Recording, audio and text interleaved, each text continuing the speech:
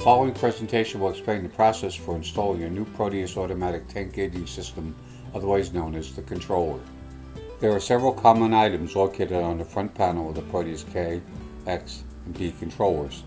They include the 7-inch touchscreen display, power indicator, fault indicator, alarm indicator. Mounted only on the Proteus K and X is the thermal printer. The printer itself has a combination power indicator, paper advance button. All Proteus controllers are intrinsically safe and UL, CUL, CE, and ATEX approved. Thoroughly inspect all packaging before accepting the receipt of the equipment. If you detect or suspect any damage or loss, you should notify the appropriate people and wait for authorization to open the package. The buyer assumes all risks for damage and loss of merchandise incurred during shipment and is responsible for filing and settling any claims. Prior to mounting, it is recommended to review the location of the controller, remote annunciators and displays, as well as sensors, probes, pump valves, and Ethernet communications to determine the conduit paths needed to meet with the appropriate knockouts. Review the National Electric Code and federal, state, and local codes applicable to this installation to ensure compliance. As safety is the first concern, it is important to read and understand all installation manuals. Always block off hazardous work areas where vehicles and pedestrians might enter. Ensure proper fire prevention measures to keep sparks, flames, and other sources of ignition away from the hazardous area. You should not apply power until all equipment has been installed and wiring is completed and inspected. Automatic tank gauging systems, remote annunciators, and displays are not to be installed in a hazardous location. Only sensors and probes may be installed in those hazardous areas. The controller is mounted on the wall using the mounting flanges and the proper anchors and bolts for the wall type. Do not remove any of the internal components in order to mount the panel from the inside. Allow 6-inch clearance around the controller for air circulation, conduit access, and other mounted equipment. Avoid installing in corners or where swinging doors can bang into the controller. The controller can be mounted outdoors with the use of a NEMA 4X weatherproof enclosure.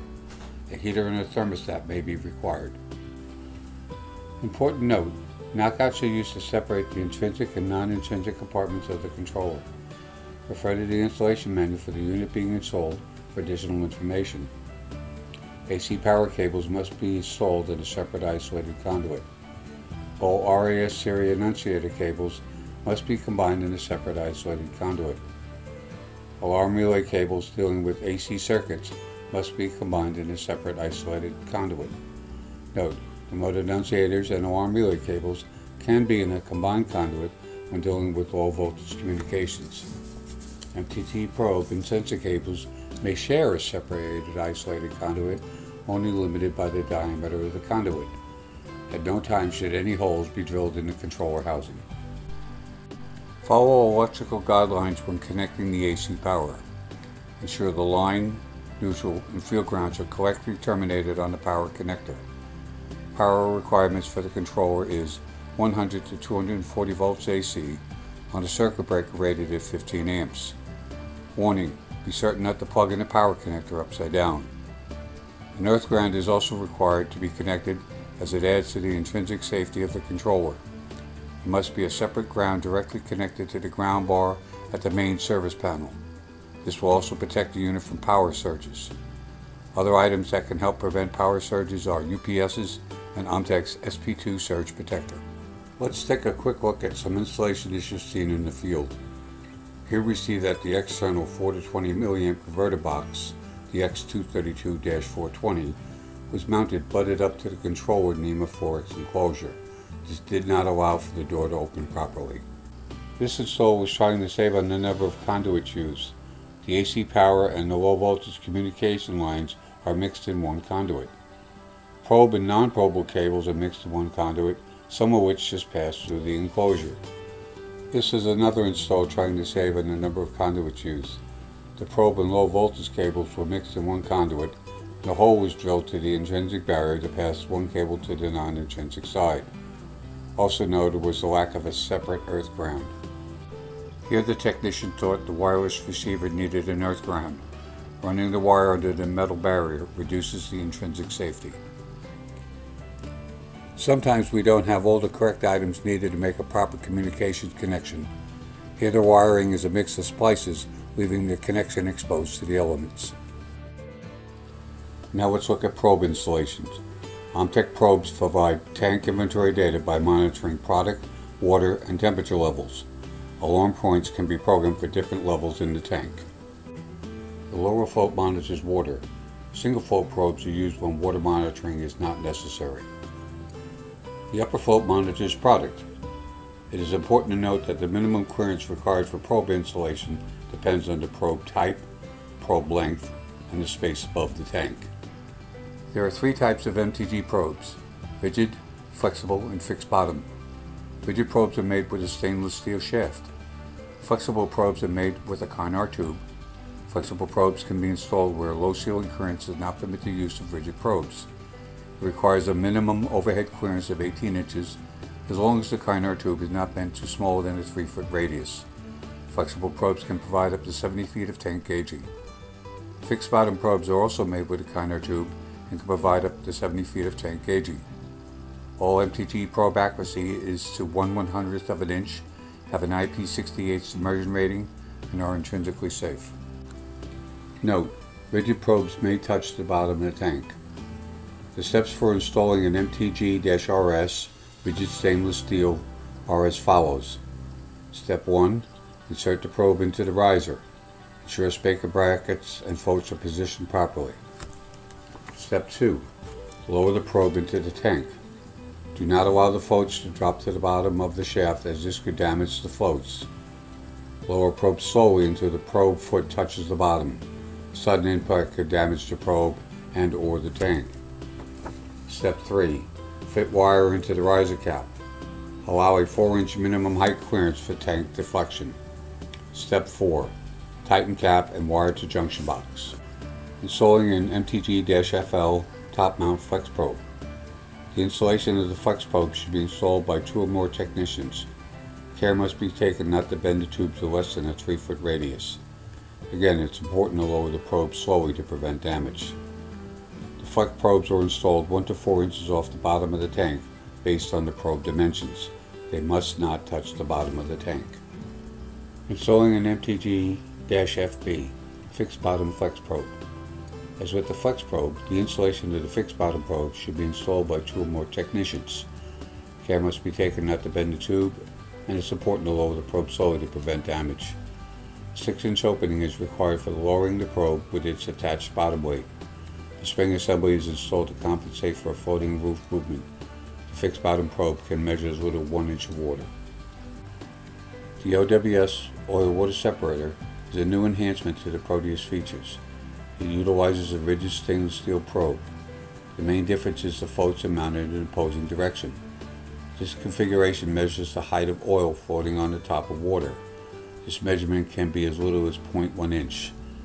Information is gathered from the oil water separator tank for the correct programming of the controller.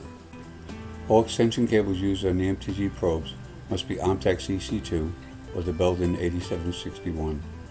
Belden 87761 can be used for direct barrier requirements. Note: if these cables are not used, unit performance can be compromised and it would void unit warranty. The probe cable has 3 color-coded wires: white, which is the signal, black, which is the signal ground, and green, which is the shield. This connects to the extension cable's drain wire. All probe cables must not exceed 1,000 feet in length and must be installed in weatherproof junction boxes. Make wiring connections. Use the SK4 connector sealing kit for all splices. Instructions are provided with the kit. This completes the probe installation section. In addition to wired probes, Omntec also offers wireless systems. Datacheck is our patented ISP-PW, intrinsically safe, battery-powered wireless tank monitoring system and operates on a line-of-sight principle. It provides high-accuracy inventory measurements, product level, water level, and temperature, and/or overfill protection. Wireless probes operate in a similar fashion to wired probes, but use a wireless transmitter or data stick to communicate with the controller. Level float sensors can be installed for overfill protection and also utilize a wireless transmitter or fill check to communicate with the controller. Wireless receivers are generally mounted outside of the building where the controller is located. If additional range is needed or is there a limited line of sight, a repeater can be located between the transmitters and the receiver. The receiver gets wired to either an XB416 DC or an XB800 DC interface board. Multiple wireless boards can be installed in a Proteus X controller. Based on the configuration of the Proteus controller, up to 64 bright eye BX sensors can be connected to a 4-wire bus. BX sensors can be connected to the controller either by individual runs or by daisy chaining all the sensors. All BX sensors wind up being parallel on the sensor bus. A maximum of 16 BX sensors can be connected to a single XB416 interface board bus network connector. BX sensors are self-identifying, providing the controller its type and its serial number. BX bright eye optical sensors operate on the principle of light refraction. With its convenient size and ability to detect liquids at any angle, these sensors are ideal for sumps, dispenser pans, containment areas, and annular spaces of double-wall steel tanks. Under a dry condition, light from an LED bounces through a prism and is seen by an LED detector. The signal produced by the microprocessor sends a normal condition to the controller. Under a wet condition, the light from the LED is refracted away from the LED detector. The signal produced by the microprocessor sends an alarm condition to the controller.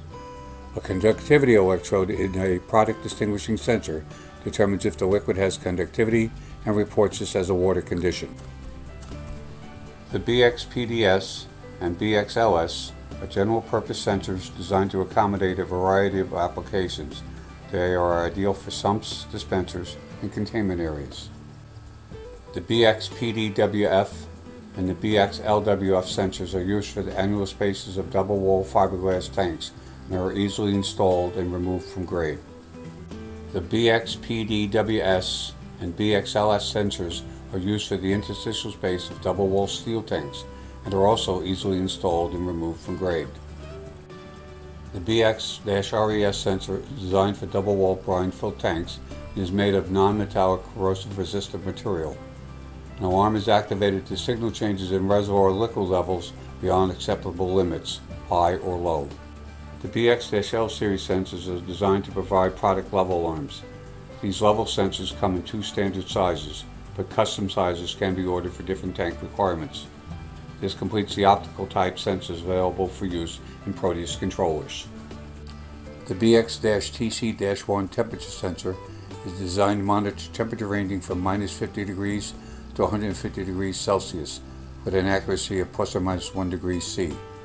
Gas station convenience store owners can now monitor the temperature in their refrigeration and freezer units with the same 4 wires being used to monitor their fuel tanks.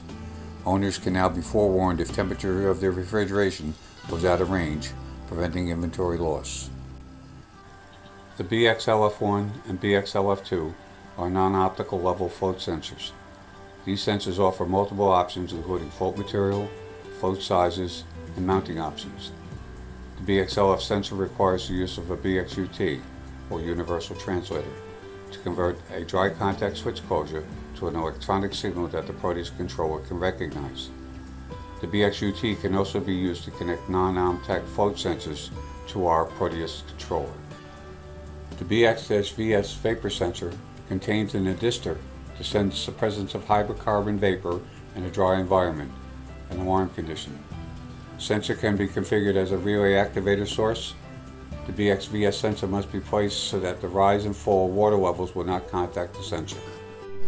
All extension cables used on the BX sensors must be Omntec's EC4, Belden 9940, or any 22 gauge or better twisted pair shielded cable equivalent.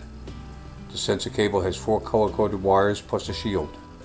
Red is power, green is communications A, white is communications B, black is ground, and the bare wire is the shield drain. All sensor cables must not exceed 2,000 feet in length and must be installed in weatherproof junction boxes. Make wiring connections and use the SK4 sealing kit for all splices. Instructions are provided with the kit. This completes the sensor installation section.